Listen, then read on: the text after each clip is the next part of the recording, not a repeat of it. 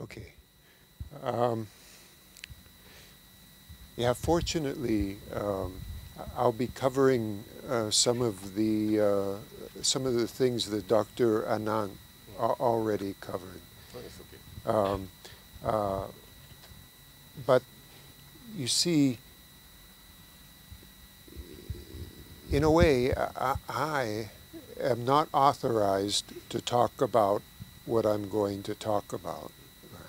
Right? I haven't been initiated through a cop crew into the tradition of Thai music and into this sort of lineage that reaches from the gods of music to uh, the present day, right? But it's this that I want to talk about. I want to talk about uh, this aspect of traditional and ritual, right? That extends um, beyond oneself to the source of music itself, right?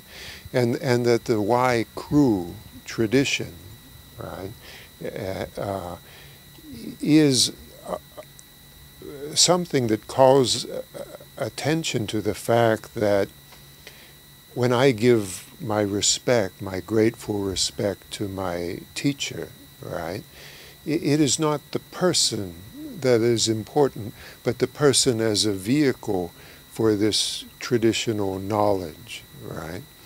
Or this knowledge of music, and the music itself may establishes a connection, you know, with what extends back, you know, beyond the present.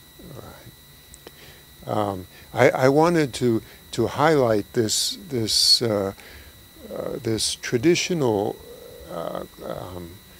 continuity, right, and connection with the development of intellectual property and the idea of copyright, and sort to compare them and to see in what ways they're incompatible, but in their incompatibility, how it calls attention to uh, um, the problems that we face when we're dealing with tradition, ritual, culture, um, and in the context of globalization, right?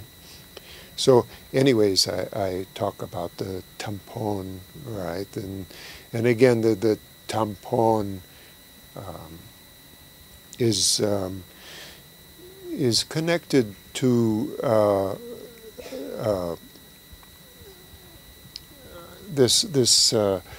It is important in this in all aspects of traditional music, right? If you look at the writings of Kravat, uh, um, well,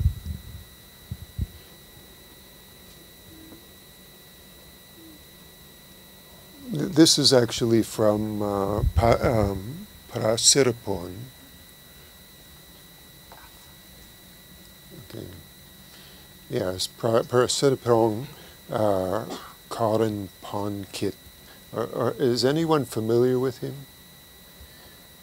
He is a monk, but he makes Shrisakru, right, a huakon, um, and um, and he writes explaining that the pipat musician and the natasin dancer revere Parakontap Narot, right? They believe that he is the one who controls the musical rhythms and who conducts the playing of the instruments and dancing. And thus he's associated with the tampon drum. And this drum has the function of controlling the rhythm of the pipat ensemble. And that's why the tampon is the symbol of Parakontap and why he's greatly revered, right?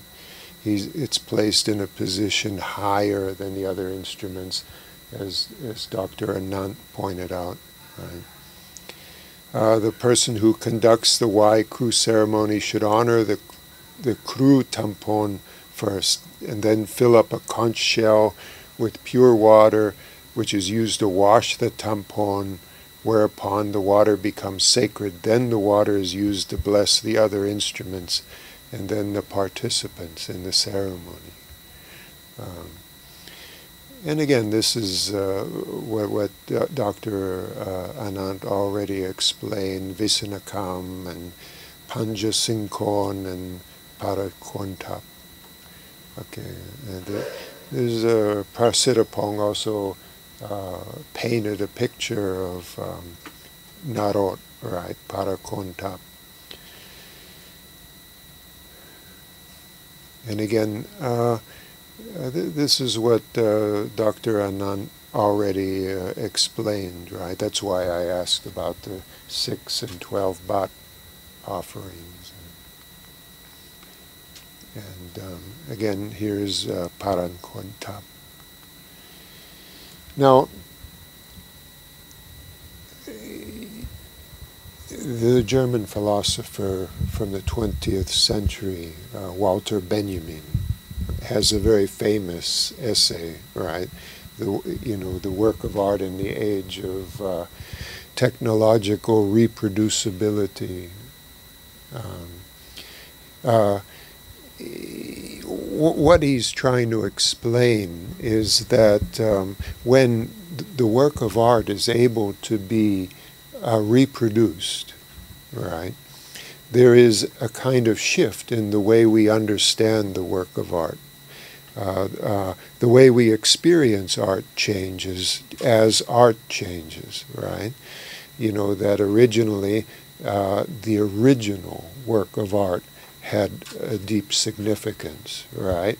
And the originality of the work of art, its special place, right?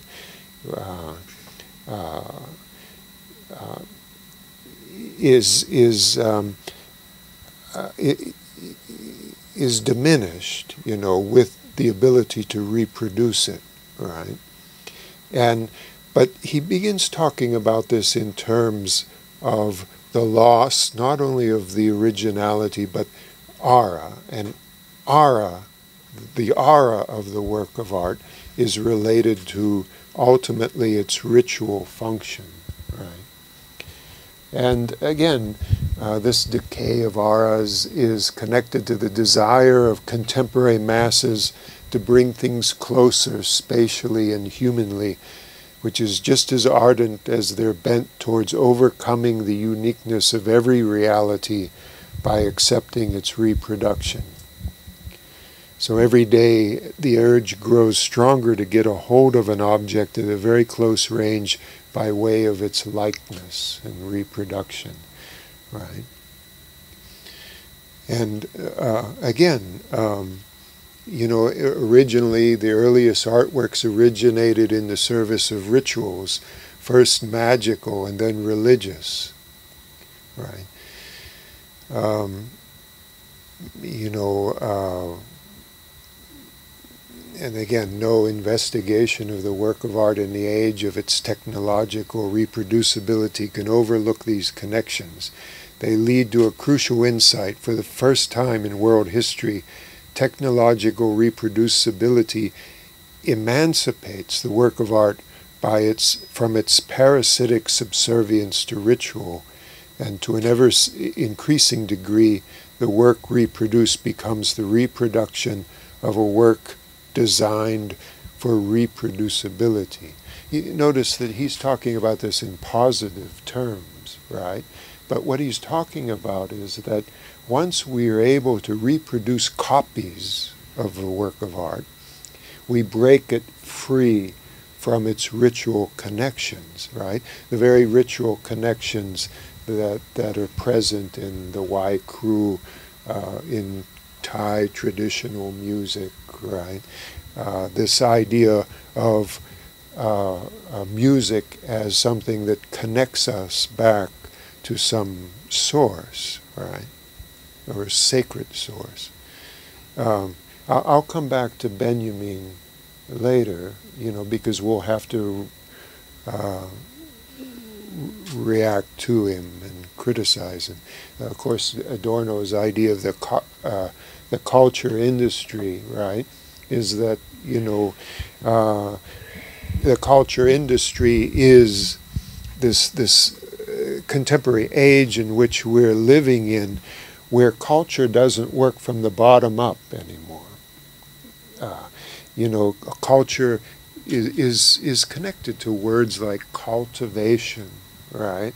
Something to help something grow, and it's supposed to come from the experience of the people, right?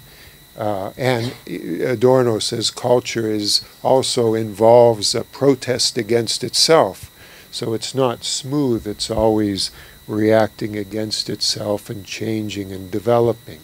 But the culture industry works from the top down, right?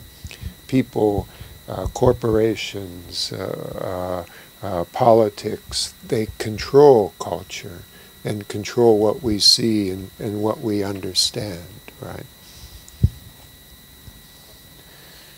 And so I wanted to connect this with copyright, right? Copyright, we talk about musical copyright, right? Who owns a piece of music, and how is it controlled by the culture industry, right? And again, this goes back to the 19th century with printed music and the birth of pop culture, right? Popular culture, right?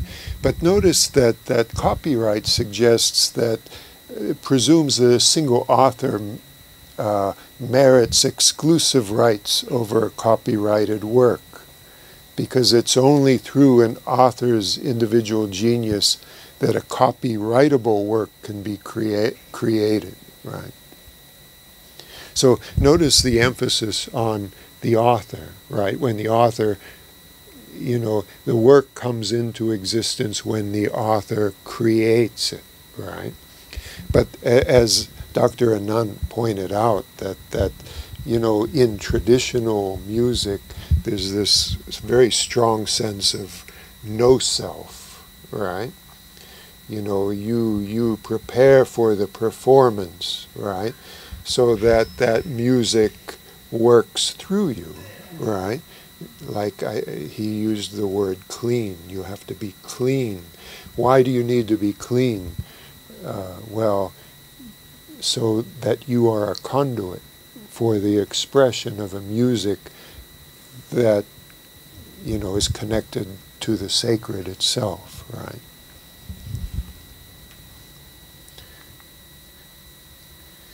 And then, again, that the idea of giving copyright promotes international trade and investment. It provides for the development of local cultural industries, right? But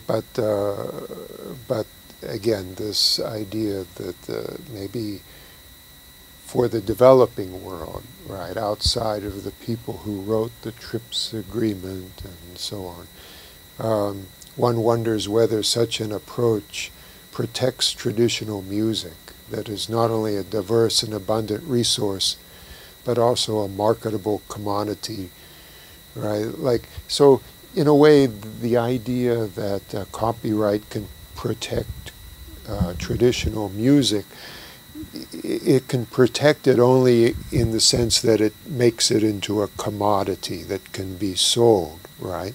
But then again, this destroys the whole essence of music in connection with ritual and traditional culture, right? You notice that, again, the rights, the right of reproduction, the right of distribution, again, is related to not only the single ownership, but but also the producer, those who control, the dissemination of music, the copying of music in phonograms, right, and their distribution. And of course, corporations are not related to the authority of the tradition, but the authority of the investor, right? And so this is, and this brings up the whole problem of authority, right? I mentioned, how much time do I have there?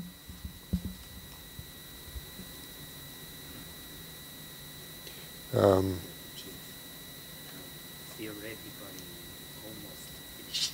Oh, almost finished. Okay. Okay. Anyway, like in the philosophy of intellectual property,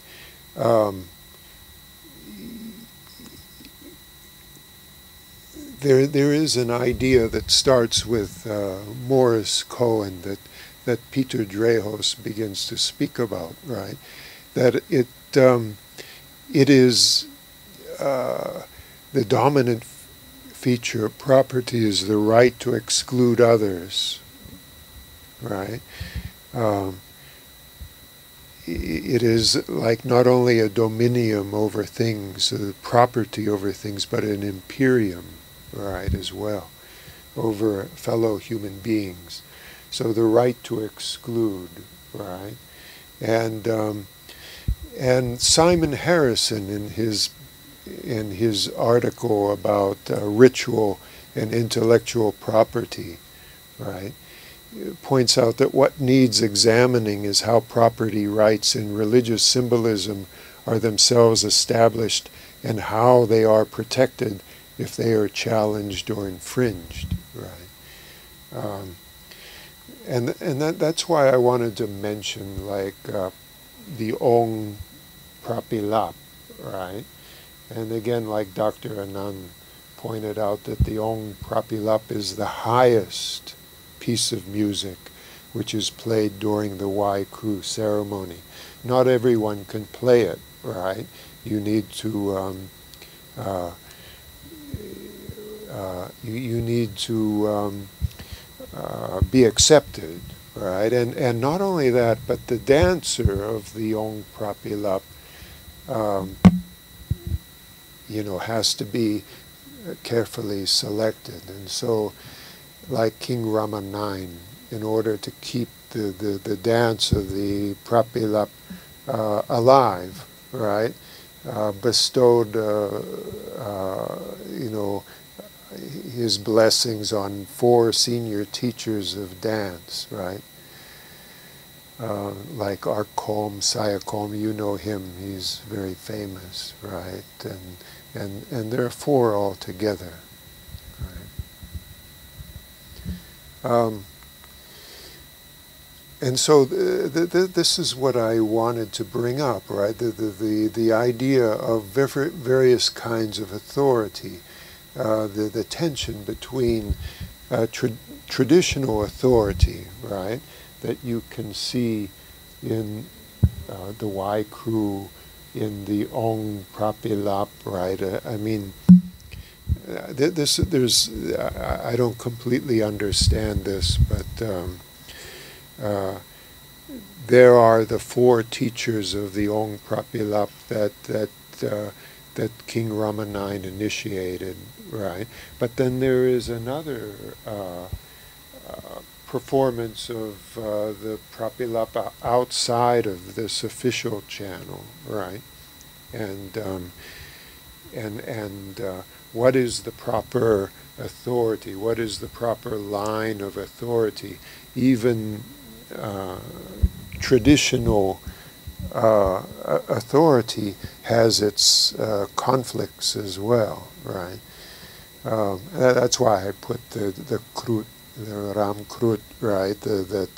Again, it's the authority of the king, right? The vehicle of Pranarai, right? So I want to suggest that if you consider traditional music against the type of authority that you find in copyright law, that again they're incompatible, right? One deals with a kind of religious connection to this source of all things, and the purpose of music is to open up like a connection to that source, right? And whereas intellectual copyright law is based on an authority of the corporation and finance and investors, right? And if you want to translate traditional authority into the language of copyright law, then you destroy it, right? Because you've lost the traditional concept of authority, right? I mentioned Abby Warburg and finally Walter Benjamin. Walter Benjamin talks about the dialectical image, right? And the dialectical image is to see the various forms of history, the various images of history in a kind of dual way. One is the way in which they presented themselves in their historical time and place, which has a kind of familiarity to it, right? And the other is to try to look at it in a way in which you see a kind of secret history stored up within it, right? I mean, if I see a billboard, if I listen to a piece of music, there's a kind of familiarity to it, right? But there is a kind of secret history that leads this image or piece of music to appear when it appears, right? And for him, the job of the philosopher is to see this dual nature of the image, right? You know, this is, he talks about like a dream interpretation, right? But again, in traditional music, we don't want to just see all these the gods and the traditional forms as mere dreams, right? Because in that way they lose their function, the function of their authoritative function within tradition, their ability to connect us to something or to preserve something, right? So I think Benjamin is important to understand the nature of the problem, right? The essence of authority and the dual nature of various traditional forms, right? But again, I don't think we can follow him all the way, right? We need to find various mechanisms to try to understand traditional authority and preserve it. And of course, I have no answers to any of this. I just wanted to bring up a problem. Right? So that's all.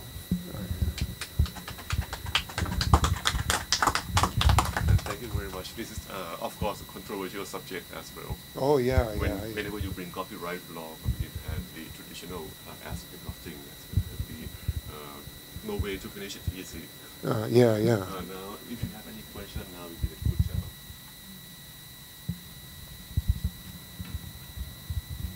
If not, thank you so much. Okay.